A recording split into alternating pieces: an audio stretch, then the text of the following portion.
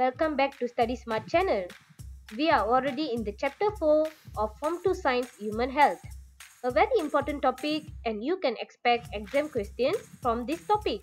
So, stay focused with me and let's start. The topics covered in this video are the definition of infectious and non-infectious disease, role of pathogen in spreading infectious disease, and finally, the mechanisms to prevent the spread of infectious disease.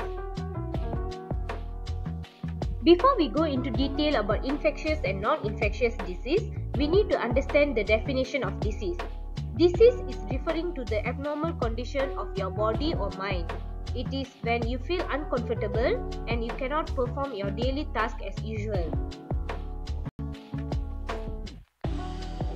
There are two types of disease, namely infectious disease and non-infectious disease. Infectious disease referring to the disease that can spread from one person to another, while non-infectious disease is referring to the disease that cannot spread between one individual to another individual. The main reason for infectious disease to happen is because of pathogen. What is pathogen? Pathogen is the one that causes disease. Pathogens can transmit the infectious disease through mediums such as air, food intake, contaminated water and human contact, or through vector such as mosquito or fly. As for non-infectious disease, the main reason for non-infectious disease to happen is due to genetic or bad lifestyle. Let's see a simulation on how the pathogen can transmit the disease from one person to another person.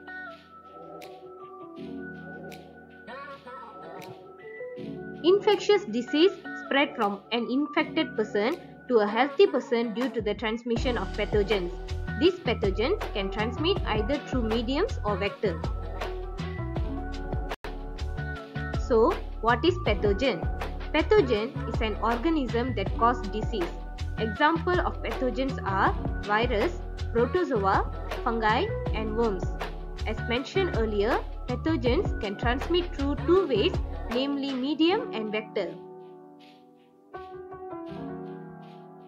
The first medium we want to see today is through air. There are two ways pathogen can transmit disease through air, which is through the droplet transmission and dust transmission. Droplet transmission can occur when an infected person yawn, talk or sneeze, while dust transmission can occur when an infected person spit and his saliva dries up and spread as dust. Example of disease that can spread through air is tuberculosis, flu, SARS, influenza, chickenpox and COVID-19. The second medium we want to see today is water. Normally, pathogen transmission through water can happen in places with bad sanitation of water. Also, in third world countries, there is possibilities of feces mixed up with river water if the toilet built over river. These are the ways pathogen can easily transmit through water. Now, let's see the ways to prevent this from happening. First of all, adding chlorine to water can help to kill bacteria found in water. Also, always keep the toilets clean and drink only boiled water.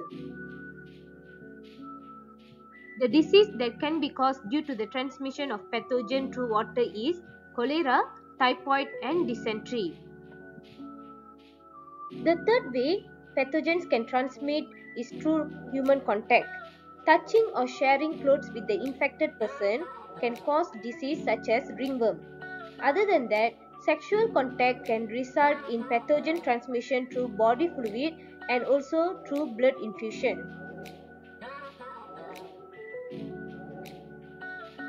Apart from medium, the other way pathogens can be transmitted is through vectors. Vectors are animals that carry pathogens and transmit them. Diseases such as dengue and Zika are transmitted by Aedes mosquito by transmitting dengue and Zika viruses.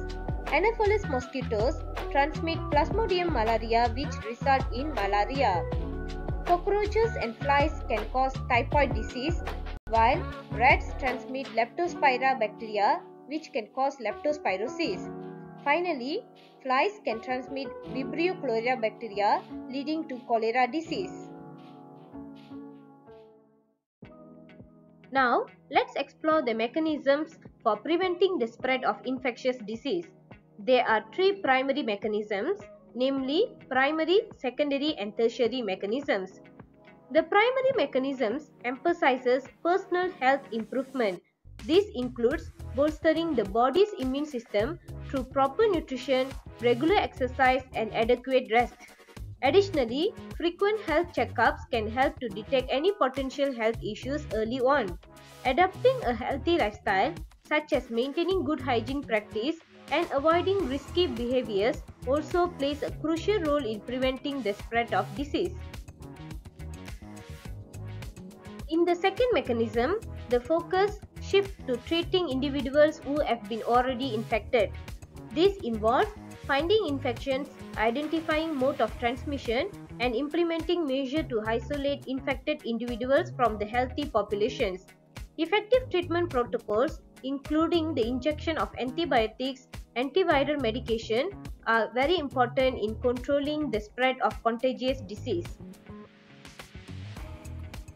The tertiary mechanism is all about controlling the population of disease vectors and protecting risky individuals. These include implementing vector control measures such as mosquito nets and also the usage of insecticide. Additionally, vaccination program can help protect vulnerable population from infectious disease by bolstering their immunity system.